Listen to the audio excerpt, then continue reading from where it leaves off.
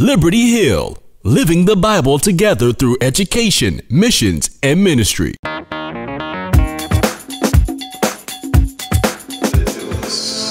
good to us. John chapter 8, verses 31 through 36, we find our text for this morning as we look into the Gospel of John for the first time during this series. The Gospel of John is a wonderful gospel that brings to us a real life situation for the believer. In the Synoptic Gospels, Matthew, Mark, and Luke, we find some of the same stories and things happening as they confirm with each other the text and the good news of Jesus Christ. However, John, on the other hand, takes the same approach, but yet brings us some different kinds of things. We divide this particular gospel into two different parts. The first part is the signs, and the last part is the glory. The first part of this particular book, we can see the works and the actions of Christ. As a matter of fact, even if we did a linguistic study or a word study of this particular book, we would find in the Greek that more often than any other gospel, this particular gospel uses this word zoe, life. It uses the word that we find with photograph and with light. When we talk about photos, it uses the word light. It brings light to life, this gospel. This gospel wants us to see the work of Christ so that we might recognize that even as mere mortals, that there is a blessing when we're connected with the power and presence of God.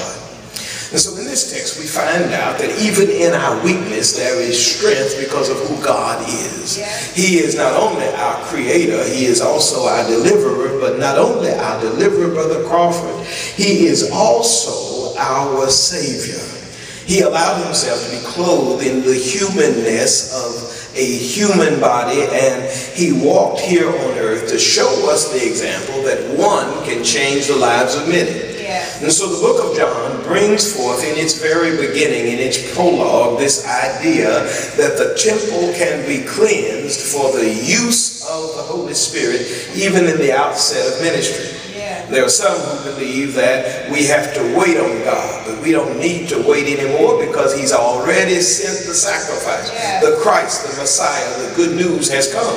And so if we sit in our depression, if we sit in our depravity and say it's just me, woe is me, sad life, sad existence, let me tell you, you need to wake up and recognize that Jesus has died, he was buried, and is now resurrected. With that hope and faith, we know that he shall come again.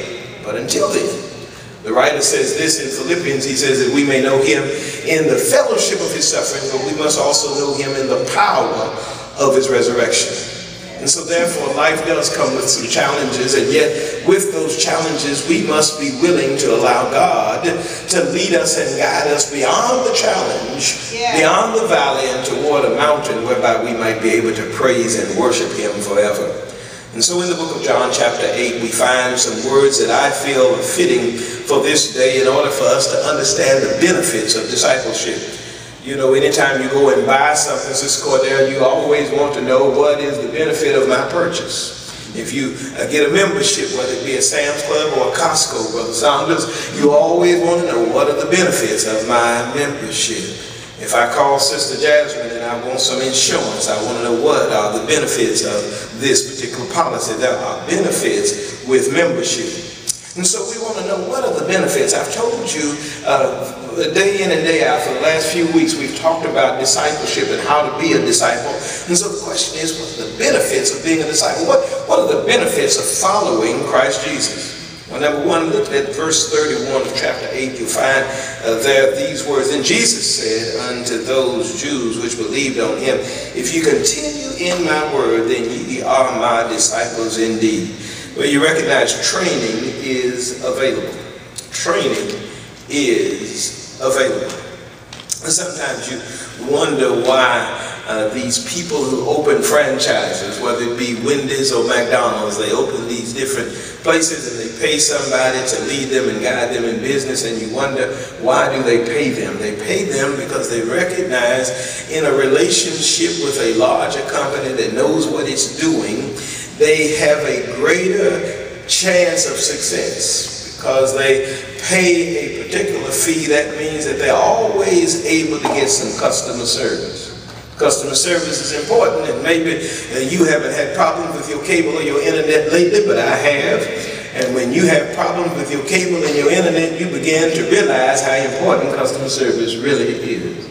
I was so frustrated this last couple of days. I finally called them, and I reached a voice that sounded foreign to those that I'm used to, and someone on the other line told me that they could help me. The more we discussed the help, it seemed the least amount of help I could get was provided. I asked them, could they reduce the services, since the services were not being provided that I thought I should have. I told them that my internet was running slow. I said, well, go on the internet and tell me, go to this website and you tell me how fast things are going. I said, well, they say that I'm getting 15. She said, well, we only sold you 12. So therefore, you're getting more than we sold you to start with. Everything is going fine. I said, well, lady, maybe the numbers are right, but it just seems like the internet is still moving slow no matter what the numbers say. Well, I'm sorry, sir, everything is running well. It must be your equipment. I said, well, you know what, if I'm going to get lousy service, then I tell you what, I'd like to pay for lousy service. Instead of selling me 12, what happens if you sell me the lowest? So she says to me that they could sell me the lowest. They would take me from the 12 that they were selling me all the way down to 6. I said, well, then why you had to cut down some of my channels too? I don't need all of these channels. As a matter of fact, take me down to the local stations and just give me the HD package. She said, very well. And so when she finished, she told me, she said, well, here's what it's going to cost. And it was still over $100. I said, how would I pay over $100 for local channels and the lowest internet service when right now I'm only paying a little over $100, so you say, even though you charge me for $200 each month? She says, well, we only provide packages to new customers. I said, so the old customers are not valued? She said, I'm so sorry. I guess you'll have to leave us and come back. I said, well, I tell you what, that'll be sufficient. Just go ahead and transfer me so that I can disconnect the service. She said, very well, write down the number because you might get cut off. And so I wrote down the number, and then she transferred me to the customer service so that I could disconnect the service. And as soon, Brother Daniel Fisher, as I got to that line, it rang for a minute. Then I heard the wonderful music, Sister Smith. And then after the music played, I heard this voice come on, welcome to AT&T customer service. Unfortunately, our offices are now closed. And so I began to realize that there is a problem with customer service. Sometimes when you want to add service, they're happy to find you. But when you want to cut off service, they closed after 5 and they'll see you on Monday. Don't call us on the weekend, don't call us after hours, don't call us before 8. And so in this world, I find that customer service is hard to find. I bet if I were to take a survey in this room today, most of you don't like automated voices on the phone. Because they send you from press 1 to press 4 to press 5 to press 6, and unfortunately we're about to hang up or terminate the call if there's nothing else we can help you with. Well, you never helped me in the first place. And so is there a number to press if I'm really mad? As a matter of fact, I'm not only mad, I'm mad with about 5 expletives behind it. And so customer service is hard to find these days. But the wonderful thing is that with God, He's got a 24-hour hotline. With God, I don't have to pay for the service because the blood of Christ has already paid for my connection. There's an old song that we used to sing in the church. It was, Jesus is on the main line. Tell him what you want. Just call him up and tell him what you want. And unlike the cell phone companies and the cable companies and the internet companies, the bill arrives and it has all of these miscellaneous charges. When the bill arrives from heaven, it says, Jesus paid it all. Thank you, Lord. And so the beauty of discipleship with him is that he continually and constantly allows us to come to him in order to receive instruction and training and teaching. The Lord is always there. He's always there to see us through. He's always there to allow us to be taught even more. And so, oh, to be taught by Christ. For he says, if we continue in the word. The text says that if we study to show ourselves approved, if we stay in our Bible, if we stay in the presence of the Holy Spirit, He will teach us and lead us and guide us. The Word becomes sweeter and sweeter every day. A disconnect from the Word, I can tell you through testimony that a disconnect from the Word is a disconnect from true and real life. Without our Word, we cannot live, we cannot move, we cannot do anything that is prosperous and anything that is successful. Look at verse 31. Not only does it say here, not only does He say, if you continue in my Word, He says, then are you my disciples indeed. The training is available, you can be taught by Christ, but then it also brings assurance. When you're with Christ, it brings a type of assurance. You know, sometimes we go into life feeling very inadequate about things. Sometimes we go into life and we begin to get depressed because we're not sure where we stand. But when we develop ourselves in His presence and allow His Word to be in us, it gives us a kind of assurance that we can't have otherwise. You know, it gives us the assurance that ultimately I will get out of the valley. It gives us the assurance that I will get out of my situation. It gives us the assurance that I might not be in the midnight hour now, but morning shall come. Yes, sir.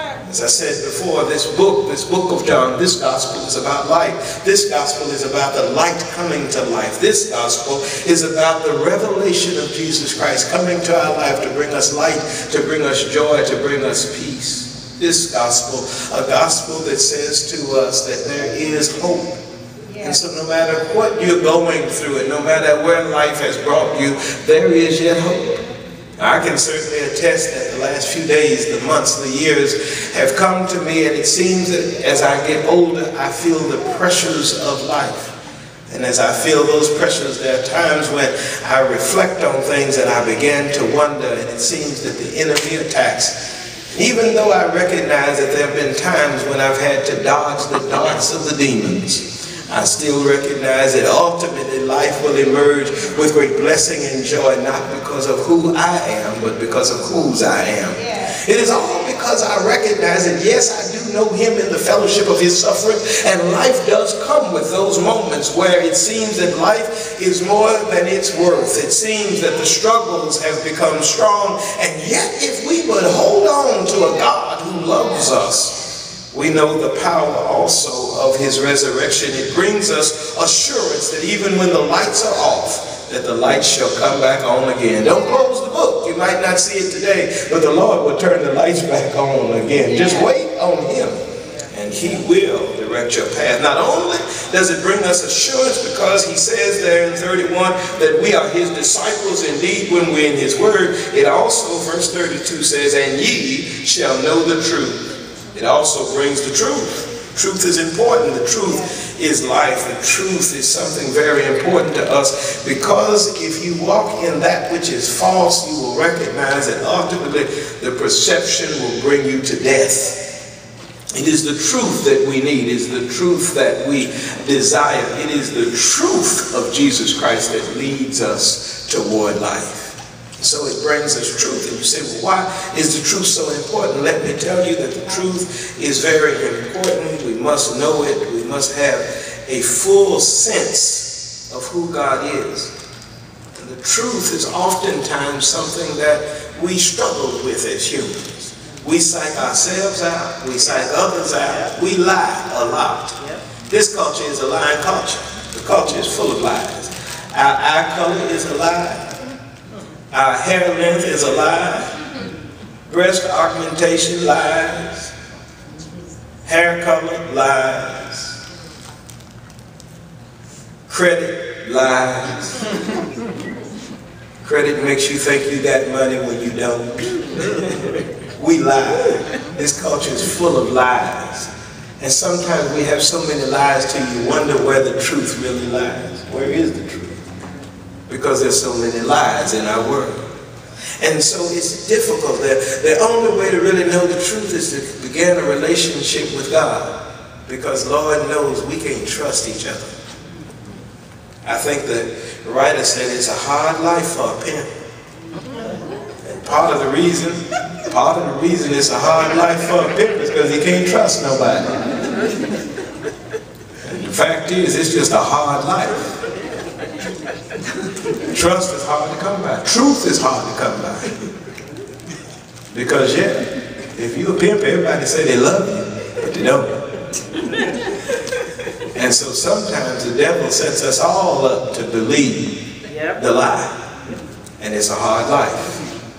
And so the truth becomes so important. A connection with God brings us truth. A connection with God brings us assurance. It brings us a deeper sense of self that carries us past the psychosis and the depression that often leads us in our lives. Why we turn on our television set and recognize that so many people are depressed. We're depressed because we're looking for something that we haven't connected with. And what we need to be connected with is that of God. Not only that, look at the truth. I just want you to see what the truth does. The truth, it says, and you shall know the truth, and the truth shall make you free. And so this connection with God brings truth, but the connection with the truth brings freedom. Yes. And all of us need that sense of freedom, because I tell you, it's nothing like being a cage bird. Maya Angelou said, I know why the cage bird sings. There has to be a hope that at some point in time that you either get out the cage or get a better cage. And that seems to be the way that we're living our lives. We're just waiting in these cages that we created for ourselves. So many of us are in debt. So many of us are in relationship depravity. So many of us find ourselves sick and illnesses because we eat the wrong things. We spend life in the wrong places. And it seems that oftentimes we find ourselves struggling to truly be free. And what we do is we often try to find something either to make us feel like we're free or to forget we're not free. All right. And so we drink and we do all different kinds of drugs and things of that nature in order to just forget. But the fact is, if you finally wake up, you will recognize that you need the truth. Sometimes the truth hurts, and sometimes the truth takes you to the valley. Sometimes the truth will bring you to a place whereby you can identify with the sufferings of Christ. Because the truth often lets you know when you look in the mirror that somebody lied. You truly have not lost any weight at all. Somebody has lied to you. When we start to look at ourselves in the mirror, we begin to realize that we've been believing a lie. And it is not until you believe the truth that you're able to walk forward. It is not until you finally embrace the fact that you are not perfect. When you finally embrace the fact that life sometimes is not all that in a bag of chips, and you certainly are not that. All of us then begin to look at ourselves and realize that I have a reason now to fall at the foot of the cross. See, before we believe the truth, we walk in our pride. And we say to God, I don't need you. But when we become honest with ourselves and recognize the mess that we are, then we're finally pliable, we're finally fertile, we're finally accepting, we're finally ready. And every now and then, Brother Marshall, we realize that life is a life that demands the spade of sorrow to sometimes dig a well of joy. Yes. Sometimes you must dig deep. The deeper you dig, the better the well. Some people don't understand that in town because you turn on your tap and water comes. But I noticed Brother Saunders' mother, Aunt Bernie, she just shake her head because she knows that if you live out in rural areas and you don't have water, you have to dig a well. That's right. And when you dig, sometimes you got to dig even deeper than the folk next door. And you got to keep on digging deep until finally you get a well. And sometimes they'll dig deep and they'll hit water, but that well is only going to give water for a short time. The deeper the well is dug, the more the water comes forward for a longer period of time, and then in time the water is actually richer and sweeter and better and tastier and cooler. But still, one must dig deep to get that well. Sometimes in our lives, It takes a lot of digging. There's a lot of dirt that has to be moved away in order to get what God wants from us. And so, you know, there are times when the truth will hurt.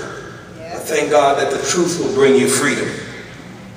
Look at verses 34 through 35. And Jesus answered them, verily, verily, I say unto you, whosoever committeth sin is the servant of sin. And the servant abideth not in the house forever, but the Son abideth forever. If the Son therefore shall make you free, ye shall be free indeed. The benefits of discipleship is that it rejects a false self-awareness. It rejects a false sense of self-awareness. See, there's nothing worse than being a slave and not knowing it. That'll get you beat. Walk in master's house and don't know you're a slave. And forget your place, boy. What happens? You get a whooping. A false sense of self can bother us, and you know what? Many of us are dealing with a false sense of self right now. That's why some of us can't keep a job. Because you don't know you're not the boss. When you realize that you're not the boss, then you realize that you have a place to keep.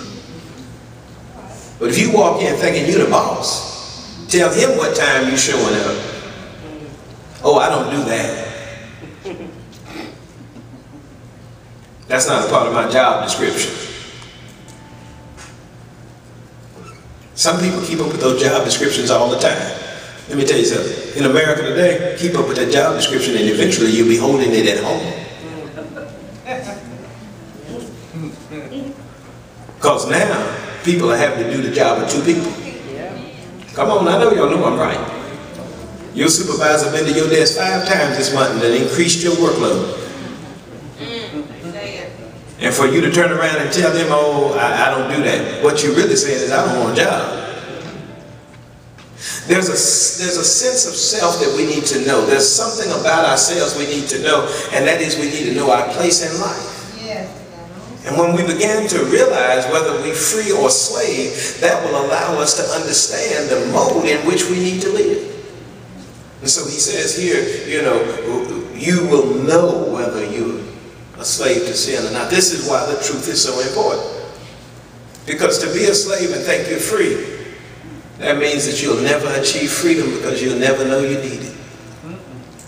But for those who understand that they are slaves, then they work hard at being free.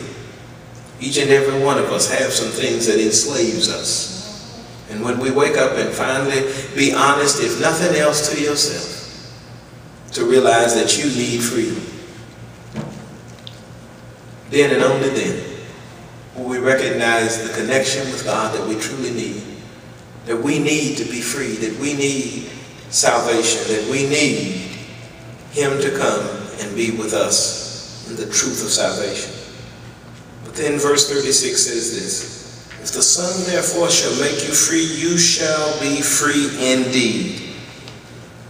And so you know what? When you have the benefits of discipleship, you recognize that training is available, you reject a false sense of self, but then you know that the Son is activated on your behalf. Because in 36 it says, if the Son therefore shall make you free, ye shall be free indeed. If the Son therefore shall make you free. If the Son has been activated in your life, then you're free for real. He's activated. The Son is activated. You got to be my age to really understand this thing, because on Saturday morning, I'm going to tell you, Brother O'Brien, I don't know y'all little cartoons. I see the little cartoons y'all. But we had some cartoons. Our cartoons came on Saturday morning. That was before the Cartoon Network. This was back in the days where the television actually cut off at night. Believe it or not, Brother Michaela Saunders, television wasn't 24 hours a day. But sometime around midnight, the TV cut off. All of a sudden, they played the Star-Spangled Banner, and you lay there and look at the flag waving, and before you know it, it went to a little Indian head and a little circle, and then before you know it, it went to nothing but static. There was no TV until again in the morning when the news came on. So there was a time where we didn't have 24-hour TV. There was no cable. You had to watch all of the commercials. There was a time when that television didn't play cartoons every day. That television only played cartoons on Saturday morning. And on Saturday morning, when your parents were doing the house cleaning, if you had been well behaved for the week, you got to watch cartoons, Brother Jay Sean, on Saturday morning. And on Saturday morning, there was all kinds of cartoons that would come on. We enjoyed Batman and Superman and Spider-Man. I enjoyed Bugs Bunny and the Pink Panther and other kinds of cartoons. But you know, there was a couple of purple monkeys that belonged to the Justice League. These purple monkeys were called the Wonder Twins. And the Wonder Twins would come on Saturday morning, and the Wonder Twins would, they would just act like monkeys ordinarily. And they didn't seem like they had a superpower because, you know, Superman, he could fly. And Captain America had his shield. And Batman had his tube belt. Everybody had something, but these Wonder Twins, these monkeys, what could they do? Well, when there was trouble, they would fist bump. And all of a sudden, Brother Robin, they would say, Wonder Twins, activate. And when they got together, it was amazing what they could do to a villain and a bad guy. Well, I'm here to tell you right now, there's a benefit in being a disciple. And that is that we are able to connect with him. I think the text says it this way, where 2 or 3 are gathered together in my name, there am I in the midst. And so all I need is God the Father, Son, and Holy Spirit together with me. And the Wonder Twins began to activate. When God is in the midst, when God is in our presence and activated for us, then we are free and free indeed. I have confidence in this. I know that Jesus has died for me and that he shall return again. No matter what happens in my life, hell or high water, I've got good customer service. I can call him in the morning, I can call him in the noon, I can call him in the midnight hour, and he may not come just when I want him, but he's always right on time. There's benefits in being a disciple of Jesus Christ. He's always activated on your behalf. Amen. Amen.